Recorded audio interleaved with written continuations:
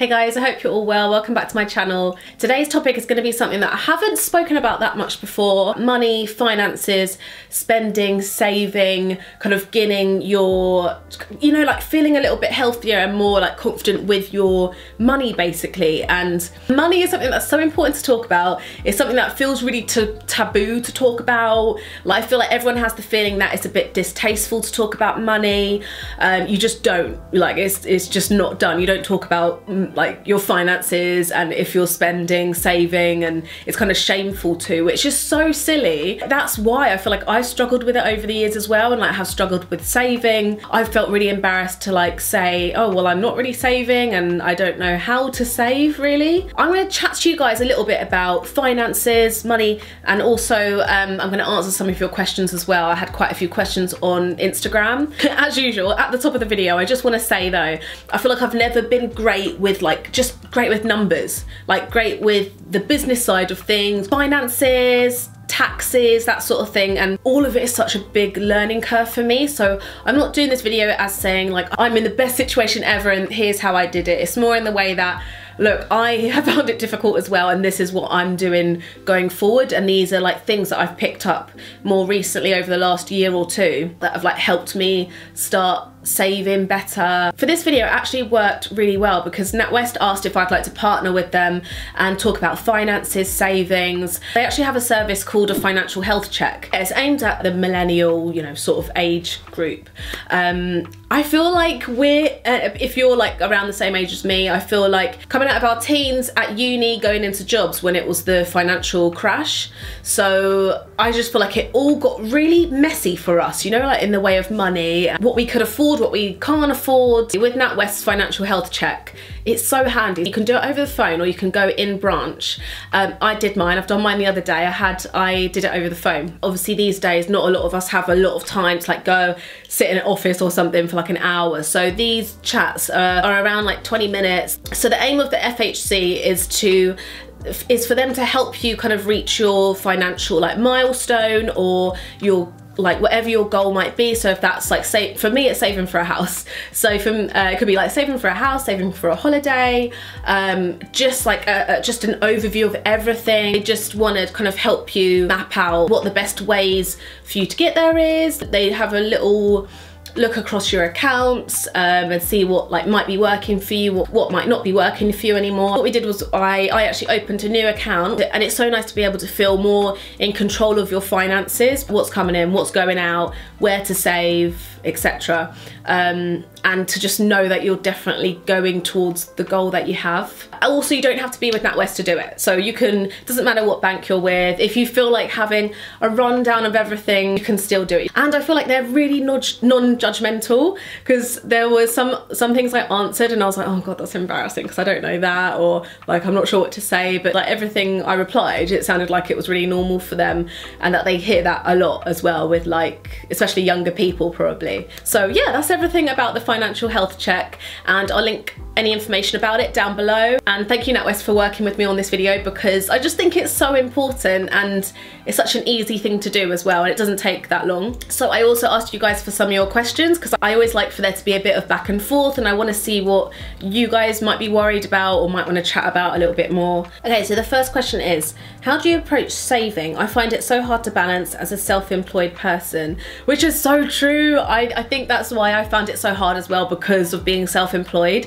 Because obviously when you're self-employed, money coming in is really irregular a lot of the time, balance-wise and also timing-wise. It makes things, I think, that little bit more difficult. At the moment, especially because we're really wanting to be saving for a house, I feel like I really try and hold on to obviously as much as I can from each payment, and also we always try and make sure we've got like a sum of money always there, just in case we have a really slow like couple of months or couple of weeks, or you know, a period of time where like not much comes in.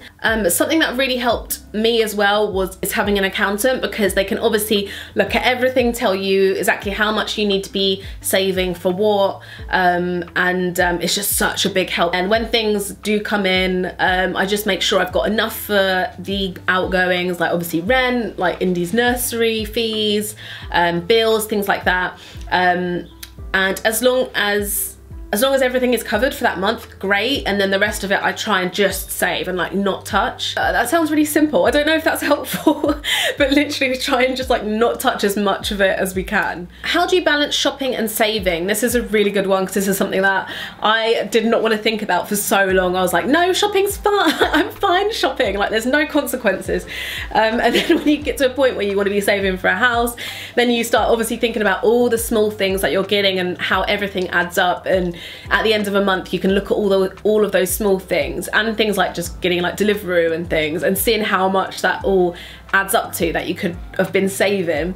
It goes hand in hand a bit with trying to be a bit more sustainable anyway, and try not to like keep like going shopping on the high street, picking up like everything I see, like doing really big hauls and things. Like I don't want to be doing that anyway for sustainability wise, but also that really helps financially because I'm kind of stopping myself from getting in that mindset of just consuming and being quite addicted to consuming as well. And I think when you've got a big goal as well in mind, it really helps because when you're shopping around, it makes you think even more about buying what you're buying. But like saving wise, I think it's a really good idea to have an account where you'll be putting a little bit in there like every month or every few, like whenever you can be, and that account is just for your like spending on what you like. It's kind of like your treat account. So I think that's a really good idea. Then you can kind of keep track of how much you're spending on items and things that you just really like. I think the more you get in the habit of saving as well, it kind of gets strong. It's a bit like a muscle. Like once you start doing that and thinking more, and I guess being more mindful and like more conscious of what you're spending, you kind of get better and better at it, and you really start to weigh up more like, why do you want this thing? Do you want it just from an impulse, or do you will you really get wear out of it or use out of it? How do you deal with dips in your income? This is a really good question, especially when you're self-employed, or especially in like the YouTube blogging world. Always making sure you've got some savings so that even if you've got a really slow month, and so you won't be in that panic of not having anything, which sometimes can be hard, but you'll make sure that you've got that security for yourself, because I've been in that position when there is a big dip and you kind of have to go into panic mode, and it's so like, it's really horrible, and that's when you're like, oh, I kind of wish I had a normal job, and you'd definitely have income for that month. Yeah, I kind of learnt the hard way with that, but you just have to try and think ahead. How is it's all in capitals, how is any young person supposed to move out with London house prices?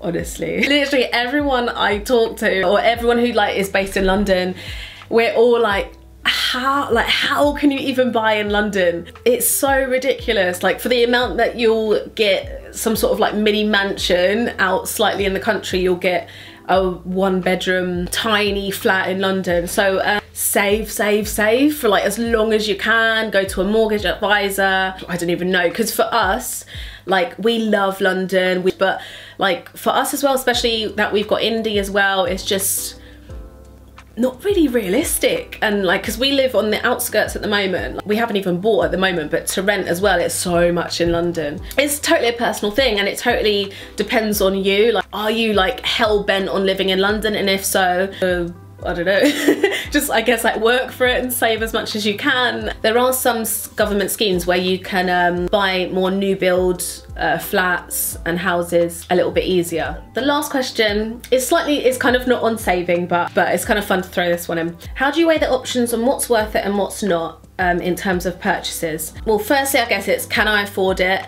Is it going to put me in a bad situation financially? I don't know what kind of price point you might mean, or if it's anything, or if it's like a luxury thing or something, but definitely with luxury things, I'm like, can I afford it right now? As well as like paying the rent, paying for this and that, and like trying to save. So if you've got like maybe a bit of extra money that month or something and you can afford it, great. Like I said before, I try and work out if I honestly like want and need this thing, or if it's just coming from like a impulse. Or a lot of the time actually I leave it, and then I leave it in the shop and like go back home, and then if I'm still thinking about that thing for days or a week or 2 weeks, then I know that I really do want it. I feel like that's such a good way to kind of make sure you really do want that thing, and not just be buying it for the sake of it. I feel like obviously with the world being so like we're all so used to consuming, and I feel like it's quite drilled into us to do it all quite fast, and like the music that's in shops and everything, it's all quite like go, go, go, like don't think about it, just keep spending, and so it's really good to be thinking about what you're spending on. When you're watching YouTubers as well, when you're like on blogs and things, even though we maybe have bought these things and we're showing you those things, you don't have to buy those things. That's something I want to talk about in my next haul. Like, try not to be swayed too easily and just think about it a bit more. Like, so before I go, I thought I'd let you know like where I'm at with my financial health check right now. I've cleaned up the accounts that I had open. I've made sure they're all relevant for me and they're all going to help me going forward.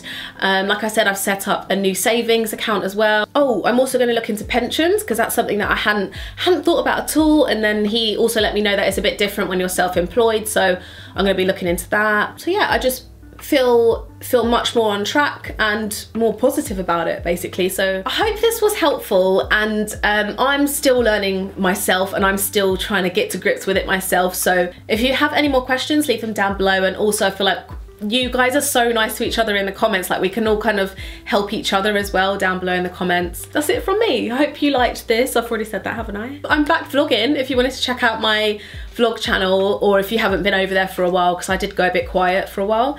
So yeah, there's new content over there. Thank you for watching. I'll see you in the next one. Bye.